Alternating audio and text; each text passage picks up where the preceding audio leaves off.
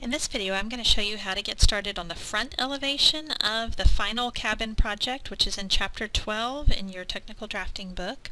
I've already done the side elevation, and it's important to do the side elevation first because we need to know how tall this house is, and nowhere does it actually give a dimension for the height of the house. We just have the roof pitch.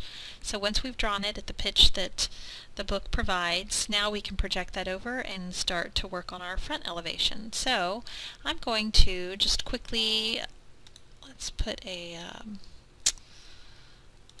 another layer current, and I'm going to do some construction lines here. So I'm going to pull this down and go to the construction line command, and I'm going to do H for horizontal, and I'm going to project. Right now I'm just going to take the very tip top of the house and the bottom,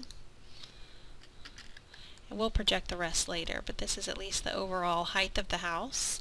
And I'll do that same construction line command, and this time do vertical, and here's my roof pitch, and here's where, or my roof overhang and my wall and my roof overhang. So I've got two different things going on here.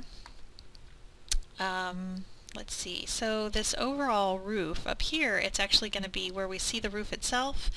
It's going to be that wider area going all the way out to these lines over here. And then the walls themselves are going to show up below that over here. So let's go ahead and project a few more lines over with the construction line. Horizontal, let's take this little part of the roof here, and then these lines, just so we can see exactly where the roof is going to be. So now that we've got that, let's go to our elevations layer, and really you can just draw lines right over the top of it. So the overall roof size is this. Just drawing a big outer box here. I see a line in the roof right here, and then I get these guys, which are projected over, just the details of the roof itself. So I've just projected all of these lines over and just traced them right on top.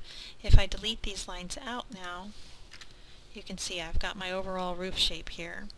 So now I'm done with this. I've got my overhang of the 1 foot 6 inch overhang, and I'm going to draw a line from here to here.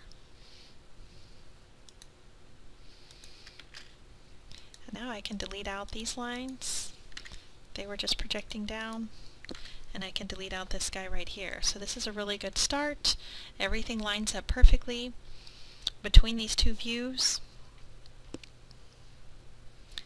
I can do things now like project that fireplace over, and that side little water heater closet. I'll do that in the next video.